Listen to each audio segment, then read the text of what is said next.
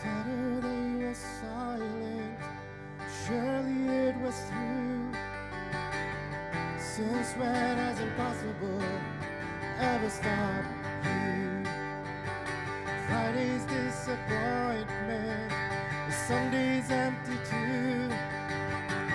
Since when has impossible ever stopped you?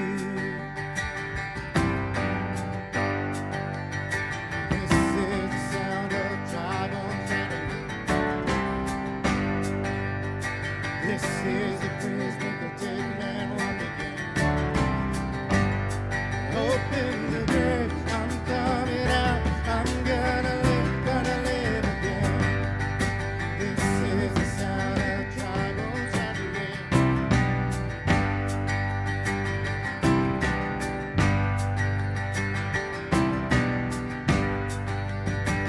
Pentecostal fire, stirring something new. You're not gonna run out of miracles anytime soon. Resurrection power runs in my veins too.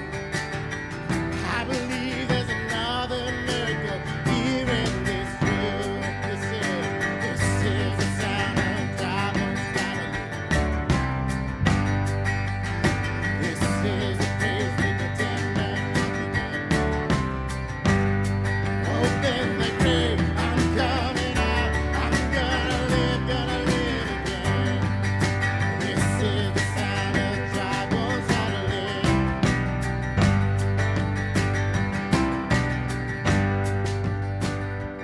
My God is able to save and deliver and heal and restore anything that He wants to. Just ask the man who was thrown on the bones of Elijah if there's anything that He can't do. Just ask the stone that was rolled at the tomb in the dark what happens when God said to move. I feel Him moving now. I feel Him doing it now. I feel Him doing it now. Do it now. Do it now. This is the sound of dry bones rattling. This is the praise make the dead man walk again. Open the grave, I'm coming out, I'm gonna live. Open the grave, I'm coming out, I'm gonna live. See it again. Open the grave, I'm coming out, I'm gonna live again. This is the sound of dry bones rattling.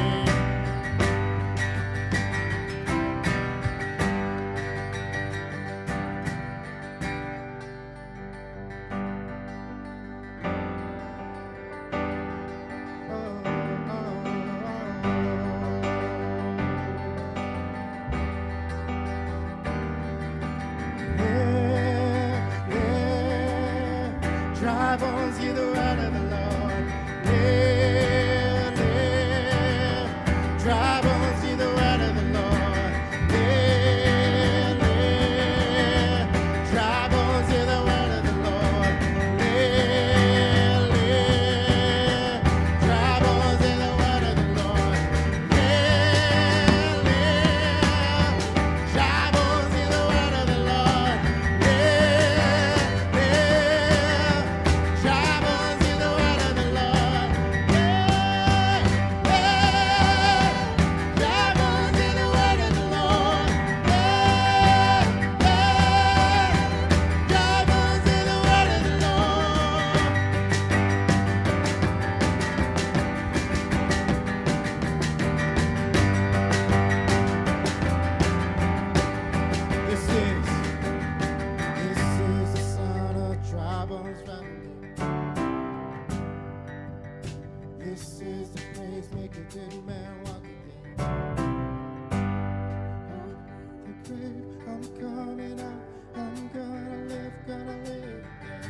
Open the grave, I'm coming out, I'm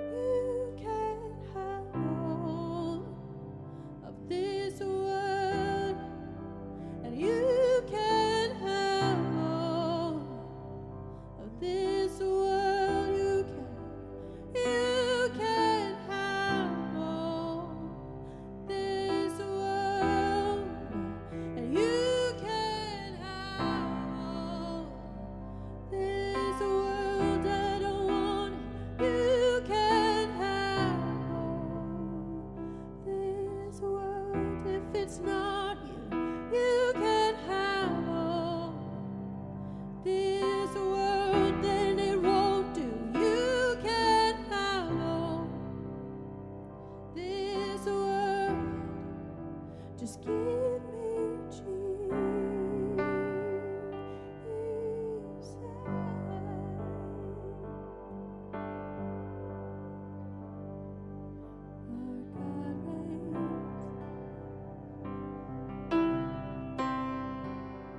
Our God reigns. Forever, God, your kingdom may reign. Our God reigns. Sing it out. Our God reigns. Forever, your kingdom reigns. Just the voices. Our God reigns. Our God reigns. Forever, your kingdom reigns.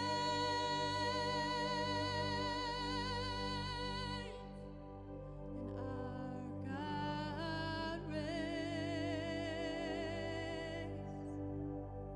And our God reigns. Forever, your kingdom reigns.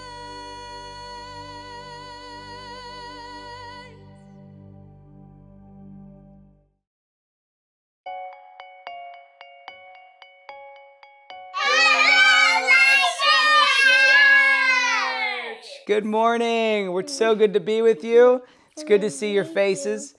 We have so many fun things happening this week. Fern, can you tell them what's going on this week? Yeah. Monday night virtual Bible study, 7 p.m. on Zoom, covering the book of Genesis. Tuesday, 12 to 2 on Zoom. Every Woman's Battle, Tuesday, 7 o'clock on Zoom. Tuesday, 8 p.m., men's group, Image Bearers, on Zoom. Wednesday, New Time Prayer, 12 to 2 on Zoom. Thursday night virtual Bible study on Zoom, 7 p.m., covering the book of James. So those are all the fun things going on this week. Really want to encourage you, if you haven't yet, sign up for our new Bible study on Monday nights. We still have the Thursday night Bible study. So Monday nights, book of Genesis. Thursday nights, going through the book of James still. We have some new things that we're going to start trying to do on our Zoom calls. So this Sunday, starting right after this message, we are going to have a meet and greet. And we're going to put you in Zoom rooms and basically get time together before the message. And then we're going to go back at the end of the message and gather back in Zoom rooms as a time of really connecting, discussing what was spoken about, and really singing and connecting with one another. How does that sound, Fern? Good. I want to go in a Zoom room too. Me too. Oh. Fun. Perhaps we'll have a Zoom room for children as well. So we hope you'll join us for that. And thanks again. Have a great Sunday. Bye. And happy picture. Everybody like my picture and selfies.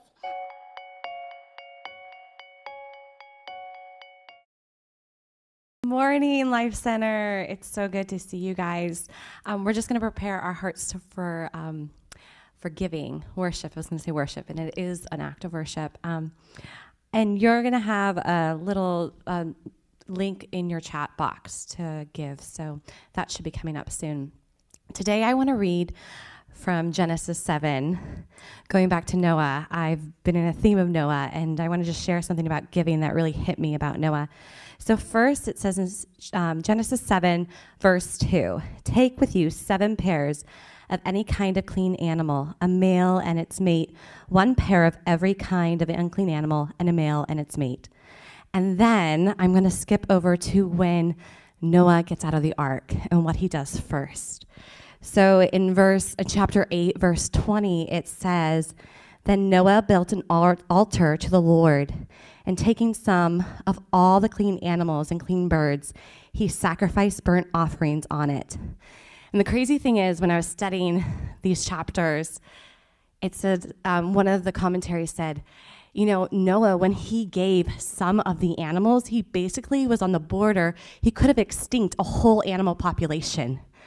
And that just hit me so tremendously, like his desire to give, even when it was so costly and it could extinct X, Y, and Z, and his heart for just the goodness of God. I just feel like his eyes were so hit on the goodness of God that he didn't care. And isn't that what we see in the Bible, these costly gifts that we give, that it doesn't matter, we can waste it all. We know God is good and he is better and he is worth it, and we can fully trust that he has it. He has it all, and he's worth it. So I just want to pray over our offering today that, God, we will be so focused on your goodness that even if it is costly, and even to where Noah, he could have extinct a whole population. He said that was not worth it. That you, God, are worth giving all the glory, giving everything to. So, Father, I pray for each person that's here joining us. We just bless what they have to give. We thank you, Father, that you take care of all of our needs, and we extravagantly pour out our offerings and our gifts to you, Father. In Jesus' name, amen. And now I have the opportunity to just introduce Pastor Bill, who today is going to be having a conversation with Jamal and Yannick on race. Thank you, Vanessa. It's so good to be with you, Life Center. I just heard on our drive-in today that we're moving to phase 4 in New York City, so hopefully we'll be able to start gathering in person in the near future. Stay tuned. We're working out those details, but we're just so excited that, you know, there's a light at the end of the tunnel. We're coming out of this. God's being glorified in all that's going on. So, yeah, bless the Lord. So I am looking forward to this conversation today. We're just entitling this message "A Conversation on Race." I'm here with my good friends, brothers, Jamal Ekweozor-Holley, Yannick Wood, members of our congregation for a long time. And, you know, we've just been friends and walking with God together. And that's the beauty of this, is that we can have an honest conversation.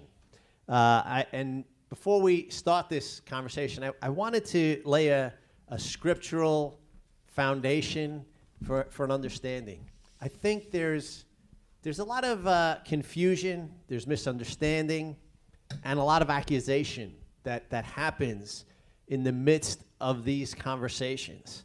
And we don't want to align with any of that. The Bible says where there's confusion, there's every evil work. We know that the enemy acts as the accuser of the brethren. But God's throne room, his very throne, it says in the Psalms, righteousness and justice are the foundation of your throne, O God. Mercy and truth go before your face. So the very throne room of God is based on righteousness and justice, mercy and truth. And before we can, move to racial reconciliation, which I hear a lot of people talking about, and I'm all for, there has to be an acknowledgement of truth. There has to be an understanding of what's happened, an acknowledgement, and then we can then it makes it easier to move forward. You can't heal a wound by just covering over an infected area and expect it to be okay. You have to clean out the wound first, and then you can allow healing to occur. And so let's just turn to Proverbs chapter 1, because I feel like we need the wisdom of God in this time. And it's beginning of chapter 1, verse 1, it says, "The Proverbs of Solomon, son of David, king of Israel, to know wisdom and instruction, to perceive the words of understanding, to receive instruction of wisdom, justice, judgment, and equity, to give prudence to the simple, to the young man knowledge and discretion. A wise man will hear and increase learning." I just want to pause there. That's what we're trying to do today. We're trying to hear. I ask everyone to put on hold all the narratives and prejudgments that we make in society, our worldviews. I want to tell you that I come to the table today very much as like sort of a conservative evangelical background. That's That's been my approach. But I also have come to understand that there are things that I didn't know before. And I'm trying to learn. I want to listen and hear and understand. And it's only when we start to learn, listen, and understand that we can start to move toward healing. A man of understanding will attain wise counsel. To understand a proverb and an enigma. I feel like this is an enigma. This whole situation of race relations in the U.S. is an enigma. But God has an answer. The words of the wise and their riddles. The fear of the Lord is the beginning of knowledge. But fools despise wisdom and instruction. Let us not be foolish. Let's hear, let's listen, let's learn together. In Micah, it says, he has shown you, O man, what is good, and what does the Lord require of you? But to do justly, to love mercy, and to walk humbly with our God. So I come today wanting to take a posture of humility and understand, and I feel like I have been humbled. I've been humbled in this process and this journey of saying, I didn't realize certain things had happened through history, sometimes we look back and we say, well, we fought the Civil War, there was the 13th Amendment, that ended all of it. No, it didn't. Then you say, well, there's this Civil Rights Act of 64, that ended all of discrimination. No, it didn't. And so we have to look back and understand what was some of the underpinnings, the foundations, and the experience. So we're going to start out with just trying to understand, what is racism? What is it? Where is it? How have we experienced it? And with that, I'm going to turn to Yannick. And Yannick, would you just share from your experience and, just share your heart. Share your heart. Okay. Well, good morning, everyone. And thank you, Pastor Bill, for having me. And this is a great conversation. I actually did want to start with talking about race just in general, and then I do want to bring in some scripture as well. So race just in general is a North American construct that it was something that was created hundreds of years ago, just the idea of race. Prior to the idea of race, it was ethnicity. In the Bible, they talk about ethnos, and what we might think of, white or black. People think Africa might be the black continent, right? But Africa should really be looked at as tens of thousands of different ethnic groups, right? Who have different cultures, different languages. So it's not just black, right? But in North America, they created this caste system, this hierarchy where there's people who have certain features that make them black, people have certain features that make them white, and certain races are higher than other races. And they created this system in order to justify slavery. Basically, America was agricultural, and they had all these crops, tobacco and cotton, that they wanted to have harvested. And in order to do that with free labor, they had to create some sort of hierarchy. Wow. Yannick, even as you say that, I'm just thinking of the parable of the Good Samaritan. And the lawyer, wanting to justify himself, said to Jesus, but who is my neighbor? Yeah. And then Jesus gives the parable of the Good Samaritan. And, it was the Samaritan man who took care of the abused or beat up or mugged, however you refer to the Jewish person. And he says, go and do likewise. So this idea of redefining, who is my neighbor? I think even in America with our founding documents saying, we hold these truths to be self-evident, that all men are created equal.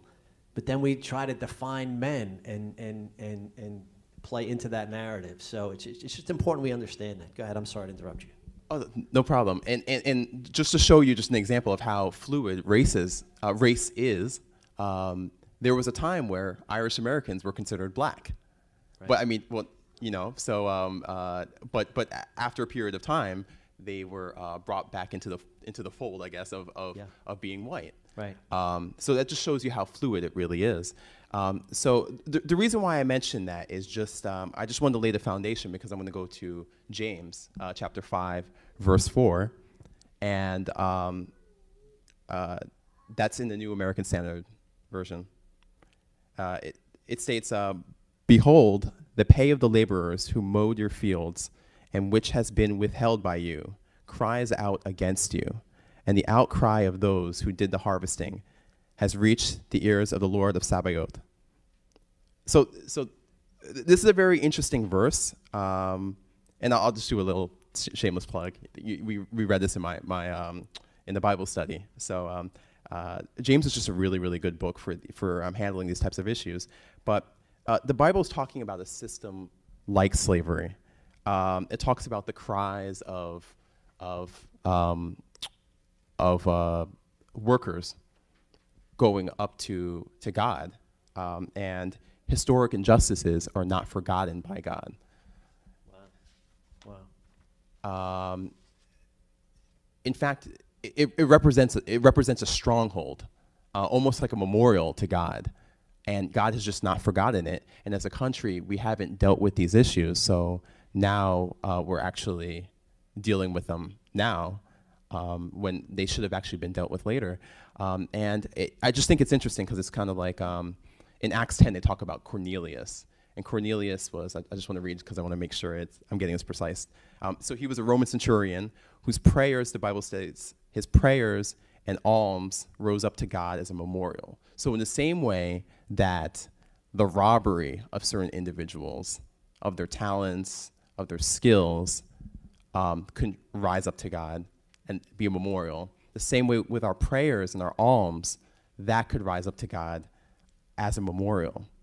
I'll just go to Luke chapter 11, verse 42. Again, New American Standard. It says, "Woe to you, Pharisees! You pay tithes of mint, rue, and every herb, and neglect justice."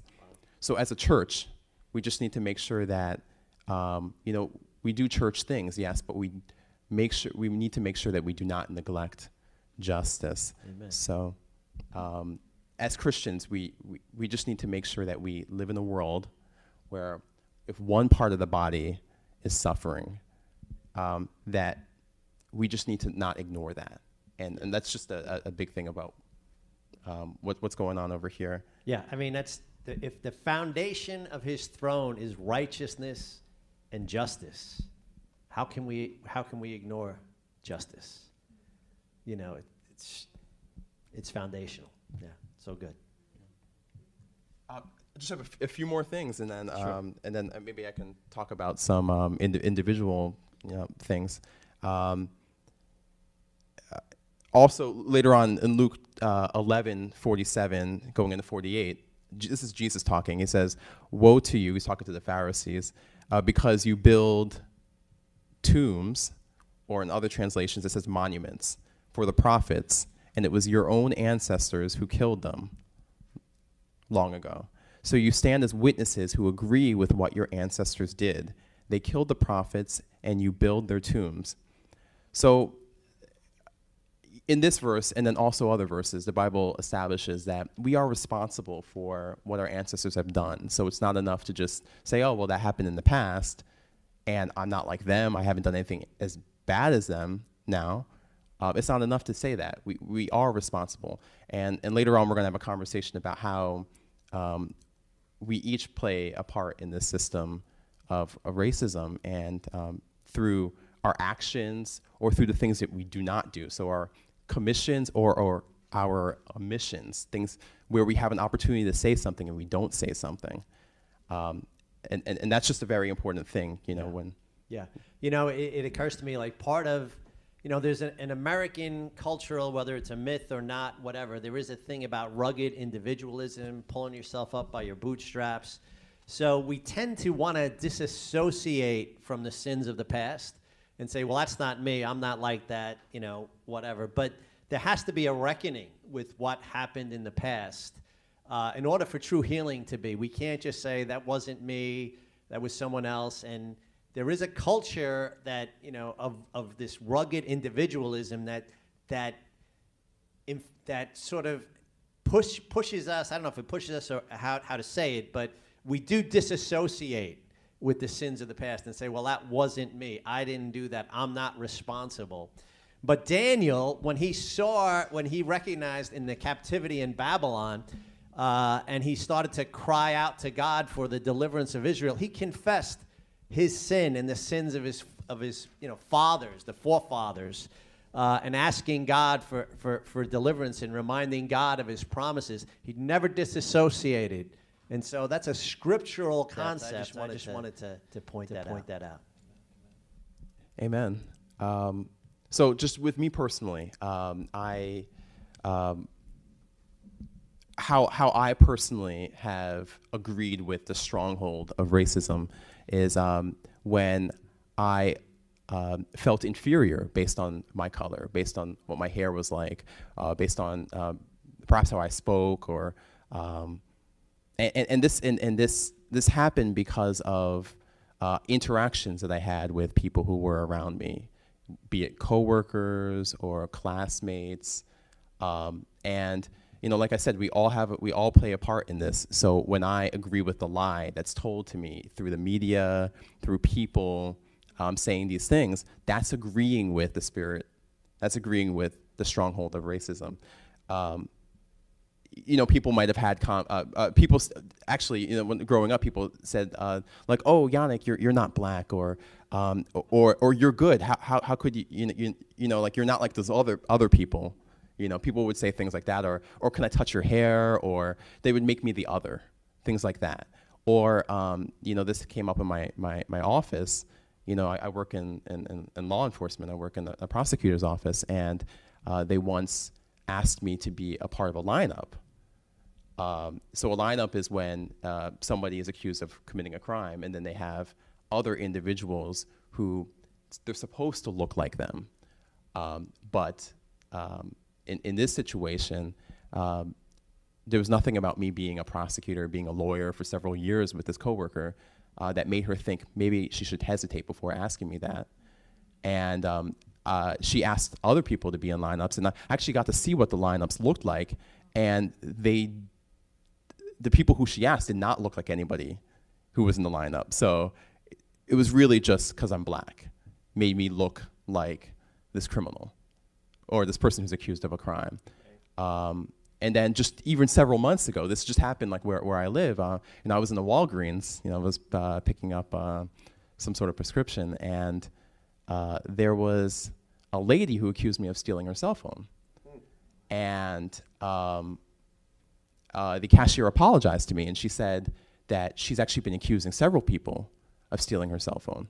And then it was drawn to my attention that there was a black man who was walking out of the store who she just accused, and there was a 40 or 50-year-old like black man who, not me, doesn't look like me, doesn't look anything like that, but she was going from one person to the next person, accusing them, and they just happened to be black people. And I'm a prosecutor. I walk around with my badge around just in case, this precise thing. But if I didn't have that, then what could my interaction with law enforcement have been? Right. So I mean, these things are real. And just one last thing I just want to mention is that a lot of times we think racism is people who have sheets on their heads, or who have a gun, or who are chasing people in pickup trucks. And most racism does not involve violence. Most racism involves these very slight interactions, this very slight belittling of one person's race. Comments about what is good, what is bad, what is safe, what is unsafe. That is what racism looks like. And that could really mold how black people feel about themselves, or how white people feel about themselves. Like, we're all in this boat together, and it really negatively impacts the church. But I'm really happy we're having this conversation, and I think that the fact that we have the same God that we pray to, the same Bible that we hold, and all the scriptural support, I think the church is uniquely qualified to get this right, because we all speak this language that we can understand, language that goes to the heart. Racism is not a mind thing, it's a heart thing. Yeah. And that's why I think this conversation is really important.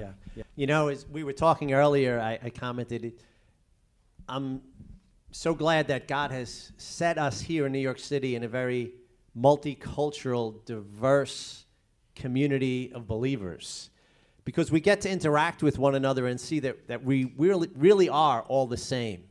But often in monocultural settings, whether it's all white, all black, all Asian, or Latino, you can fill in the adjective that describes the group of people. Where it's a monocultural setting, the cultural biases and prejudices are simply reinforced.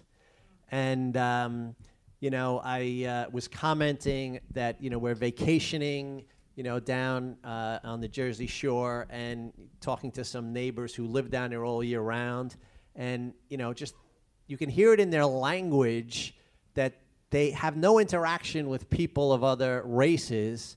And the things they say, they just like dismiss some obvious things like what happened to George Floyd, and then they focus on, the things that happened to the police. And like, it's almost one part of the narrative is zeroed out in their minds. And I think that can happen in a monocultural setting. So I'm so happy, I'm grateful to God that he's placed us in a multicultural setting. And I just pray for all those listening that may be in monocultural settings, that you try to hear and learn from others, that, truth is not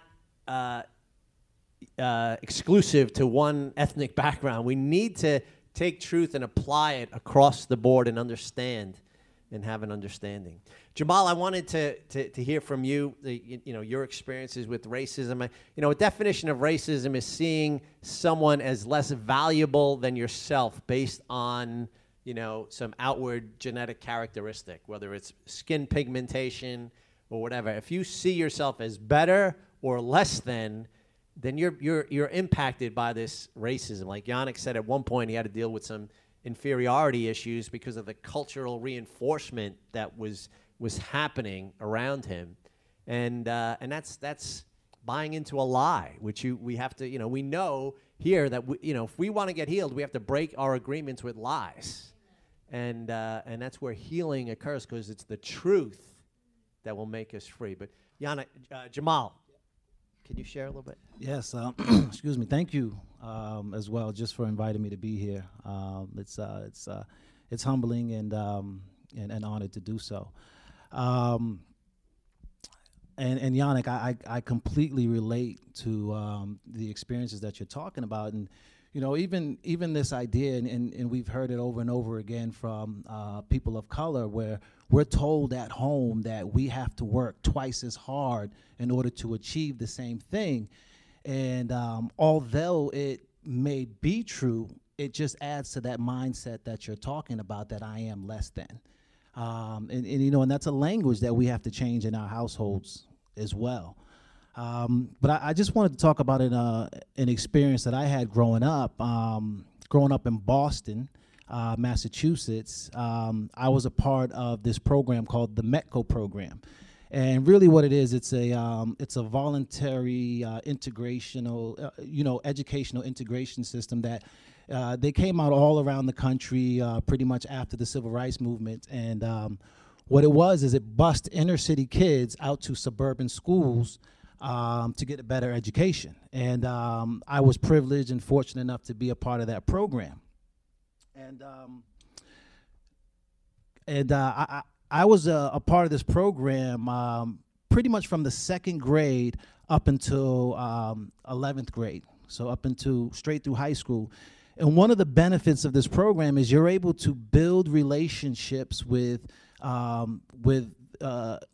children, students from different neighborhoods around Boston who were bussed out with you, but also the people who lived in the community where we were going to school. And these are long-term relationships. I mean, I've known people from the second grade all the way up until high school, so you're talking 10 years of knowing each other. So these were inner city, primarily black children being bused to suburban white neighborhoods? Correct. Okay. We were everyone who was on the bus, we were either black or Hispanic, and we were bused out to white communities for school. And one of the things that they had is, I played basketball, which is, if you were involved in extracurricular programs, whether it be basketball, drama, music, or whatever, it meant you had to be at school after hours. Being that we were bussed out, I had an hour and a half bus drive. So we're up at 5 o'clock in the morning, and that included picking up other students throughout the city as well, but it was still an hour and a half bus drive going and an hour and a half back. So what they did is they had a program where they had a host family program, because if you're a part of these activities and you had to stay after school, then you had to have somewhere to stay at night because there was no bus to bring you back to the city. So, I remember having these host families, and that's another level of building that relationship. I'm sleeping in your home, I'm sleeping in your room, I'm eating breakfast and lunch and dinner with you and your family. Our parents really never met aside from maybe phone calls to stay in touch, but they never really met, and I know there's parent-teacher conferences, but, my single mother, raising 5 kids, she can never make those things. So those opportunities didn't happen either, right? So I want to fast forward just to kind of get to an experience that kind of rose up some feelings from the past with, recent events that happened. So, as we got older in high school, privileged communities, sometimes their parents would go away and they'd have the house to themselves. And when they did that, they'd throw these big parties over the weekend. And, we're all invited, right? So everyone's out there. And I remember one incident where one of these parties were going on, and, a situation broke out between a white person who lived in the community and, one of us that was bussed out there. And the situation got kind of violent and someone got hurt that night. And police were called, all these things, and a lot of things happened. But what happened as a result of that is a line was drawn, and you had to choose which side of that line you were going to be on. And when you looked up, those who were white were on this side, and those who were of color were on this side. So immediately when something happened, we just, the prejudices and the things that made us different became what was important, and we chose sides, which is kind of like what we're seeing today. And that's why I say when I saw what happened with George Floyd, and then you see people choosing sides, it just brought up feelings from the past. And, I don't want to go on too long, but one of the things that happened as a result of that is for months now, school was never the same, right? So, we didn't walk to class alone, and the campus was kind of spread out almost like a college campus. So sometimes you had to leave from building A to go to building F for your next class, but you would wait outside that door for someone who looked like you to walk with you to that next class to make sure everyone was safe, because fights were breaking out all over the place. People were getting jumped all over the time. This went on for a while. And the crazy thing about it is, I was a student athlete. I played basketball. So although this was going on, when we went to practice, basketball unified us. So there was something that brought unity, right? So there was something that we had in common that we were able to unify around. But outside of that, our differences were right at the forefront of everything, and it caused some broken relationships. And I want to make that point because these are people that we knew since the 2nd grade. Some even were in that program from kindergarten. So these aren't relationships that were brand new and then all of a sudden people are choosing sides. These were hidden prejudices that all of a sudden when things got tough, they came out.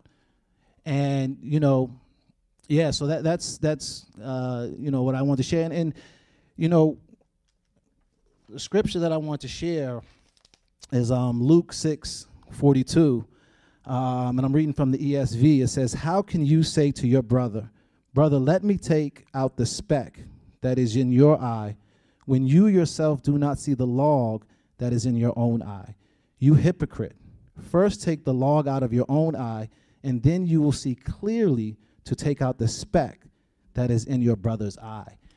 And part of the problem that went on then and is going on today is we're telling everybody else what they have to fix, what they have to do in order to bring change, but we're not looking at what we have to do personally. And every last one of us are raised with prejudice. All of us are raised to see differences. So how do we deal with that is the question. Thank you, Jamal. That was awesome. Yeah, I think that taking the speck out of your own eye, to me, that's even the purpose of this conversation, is just trying to get at truth, trying to understand the underlying issues. Just quickly, I remember my family used to, we were middle class, white family. My father was a fireman. My mother was a stay-at-home mom. But we had a bungalow that we would rent in the summertime, part of a beach community. And, I was going there from the time I was 6 years old.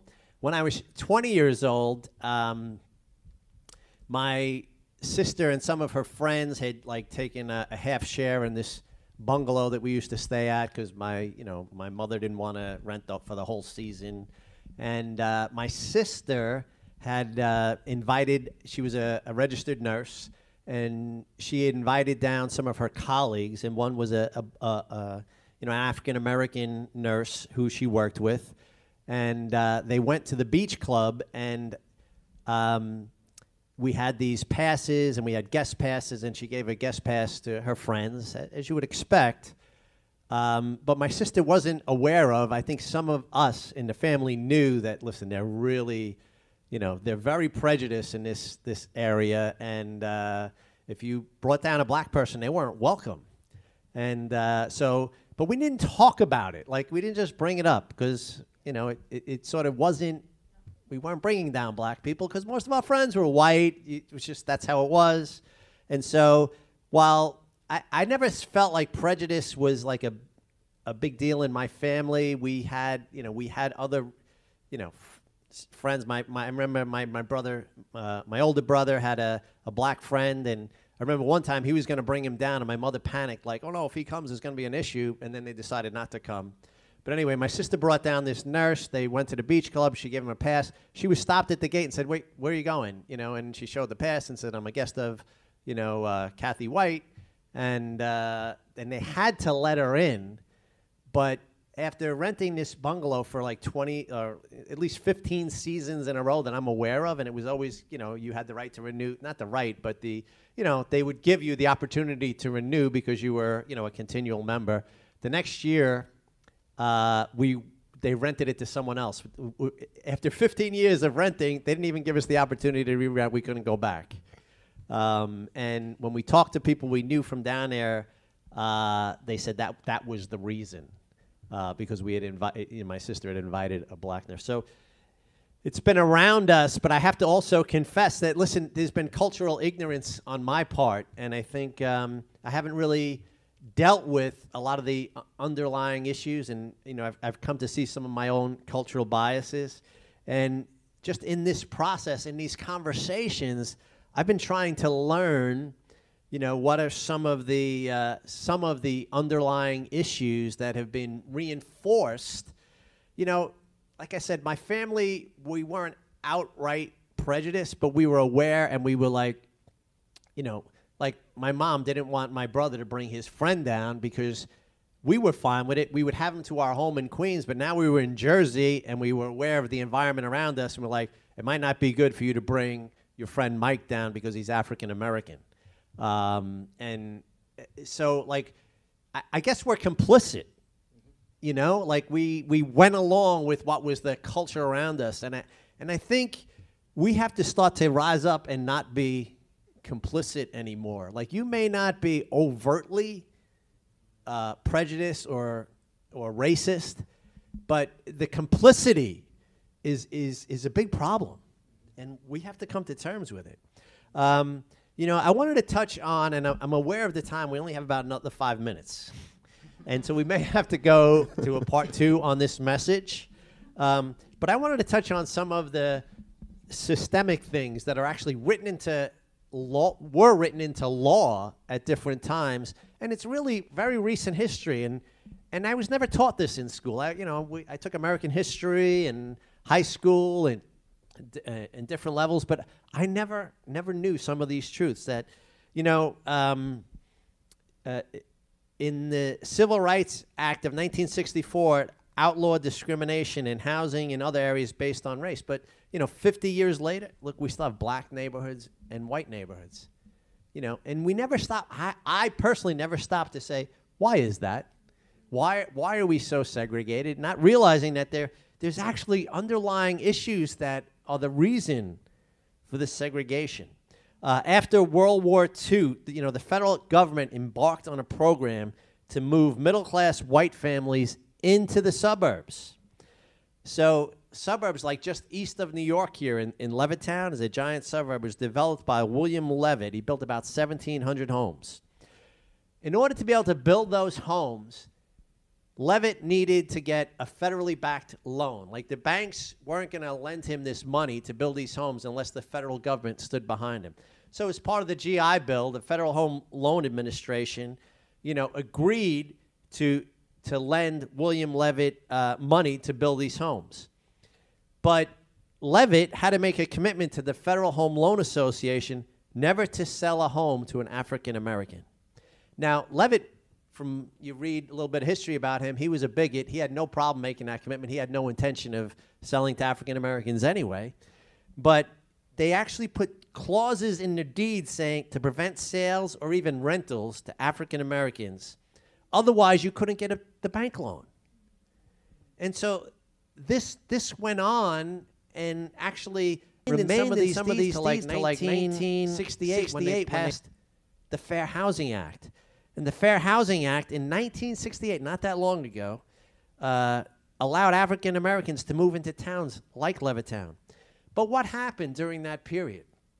Also, the federal government started to back loans, like to middle-class white Americans. You could get a mortgage. So you could get a mortgage to buy a house and have a payment scheduled out over 25 to 30 years. But guess what? The Federal Home Loan Association wouldn't back loans to African Americans. They were like specifically excluded. So when you think about how many middle-class white Americans sort of built wealth in America, often it was based on home ownership. So they bought houses for maybe $8,000 in Levittown. So 30 years later, those houses are worth $150,000, $200,000, $250,000, and they have a nice little nest egg.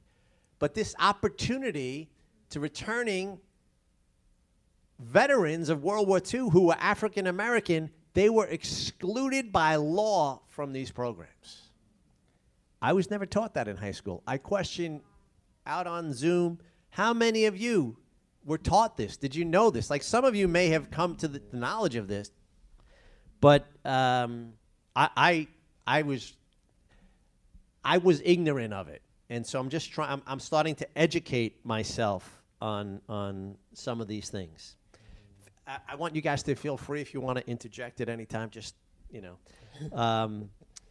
New Deal in 1933. That's what allowed mortgages to for 25 or 30 years. But as I just said, they actually, where the term redlining comes from is the Federal Home Loan Association drew lines around communities and said you can't make loans in these communities. They were economically depressed, also disproportionately black neighborhoods. So that's how they were excluded. And that's where the term redlining comes from. The federal government drew the red lines and said you can't make mortgage loans in these areas. But go ahead, Yannick. Oh, yeah, I just wanted to add that. Can you guys hear me? Okay, cool. Hold it close. Yeah, so redlining continued into the 21st century. Wells Fargo had a huge settlement with the federal government over this in Baltimore. 2 years ago. Can you hold your mic closer? Yeah, can you hear me now? Good, okay. Not just here, but out in the Yeah. That was only, what, 2-3 years ago? Yeah, that was only several years ago. Yeah, so like this is not just historic things. It's still perpetuating right now, even to the extent that I was helping my mother-in-law try to find a rental, and I myself was And she was getting discrimination, and she was not being afforded the opportunity to rent in certain neighborhoods. And this was in New Jersey. So this is not like a Southern thing or Midwestern thing. It happens even in our own communities here. Yeah. You know, and it can be very subtle. You know, you may be aware you're renting a house, you know, you're white, you're renting a house in a white neighborhood, and you may be okay, you know, having an African-American neighbor. But you may say to yourself, if I rent to them, you know, what's going to be the reaction of my neighbors? And you may hesitate to even rent. I know that's happened on and on. And actually, can I say? Yes. I'd like to say one thing just on that. So this is one situation that my mother-in-law she found an apartment that she wanted to rent, and the landlord actually told her this: I would like to rent to somebody who I feel like could be my friend, who can hang out with me, and then denied her the rental. This is several years ago. Yeah, and that's against the law in 1968. You're not allowed to do that, but it still perpetuates. Yeah, you know, I was, yeah. Praise. So I wanted to touch on, just as the church, just how can we respond during this time, and even talk about some practical things that we can do. I know when everything broke out, you know, I had to process a lot of emotions that rose up in me. But I also felt like through prayer that I was led to pause, you know, listen before I speak and react to what was going on. And, you know, I want to share in Ephesians 4, verses 2-3, the ESV translation. Again, it says, with all humility and gentleness, with patience, bearing with one another in love, eager to maintain the unity of the Spirit in the bond of peace. And, you know, I love this scripture, and I think as the church, because even today, and you know, Pastor Bill alluded to it, we still have the black church, we still have the white church. But what we all have is the Holy Spirit. And this says the Holy Spirit is the spirit of unity and the bond of peace. And as we approach this and look for solutions moving forward, we have to be under the influence of the Holy Spirit. Because if we're not, then we have to ask ourselves, well, what is influencing our decisions moving forward? And that's going to affect the conversations that we have. And just a couple of things that I really think as the church we need to do, and rather than worrying about what's going on outside, number one, we need to educate ourselves. And that's all of us, because none of us have been taught this stuff. So we have to go back and deliberately educate ourselves. Number two, I think we need to deal with the prejudices in our own heart. Ask the Lord to reveal them to us and work through them, because we all have them. And I think number three, there's going to be, we have to have the kitchen table conversations, not only with our, you know, and I'm not talking about invite someone who doesn't look like you to your kitchen table. We got to start at home first, with our families, you know, and we have to have these difficult conversations. If you have parents that have a problem with you bringing someone home that doesn't look like you, that's a conversation you need to have. You have to have it, because these things are no longer acceptable. Amen. Amen. I'm conscious of the time, so I want to kind of bring this to not a conclusion, because I don't think we've concluded anything. But I want to say,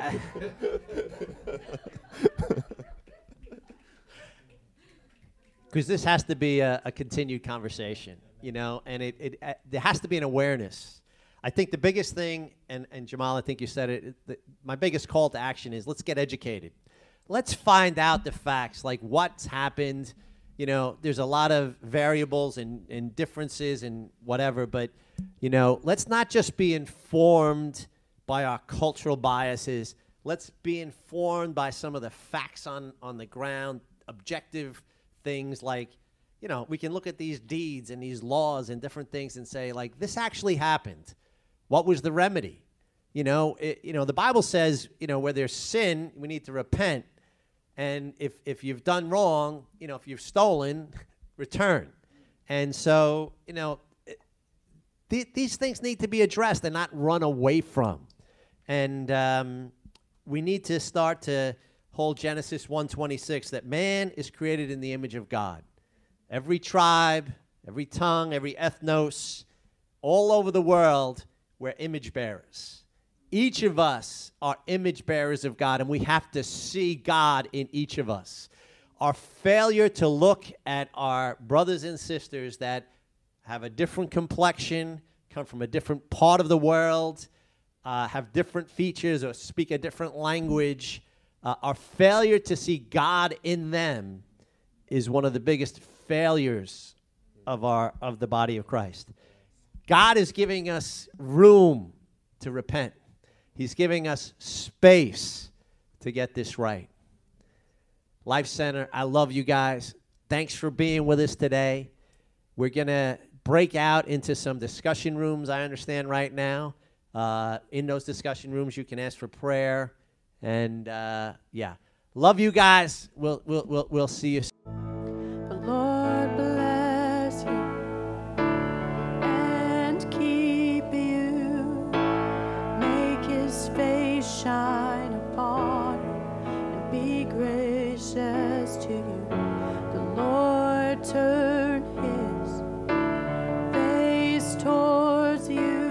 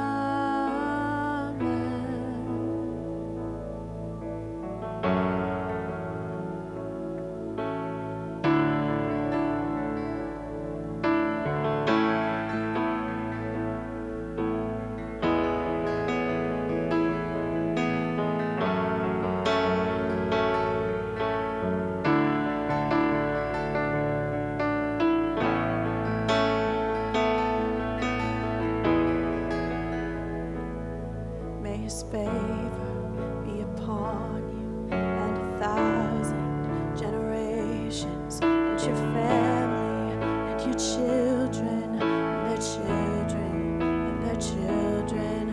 May his favor be upon you and 1,000 generations, and your family and your children and their children and their children. May his favor upon you and 1,000 generations, and your family and your children and their children and their children.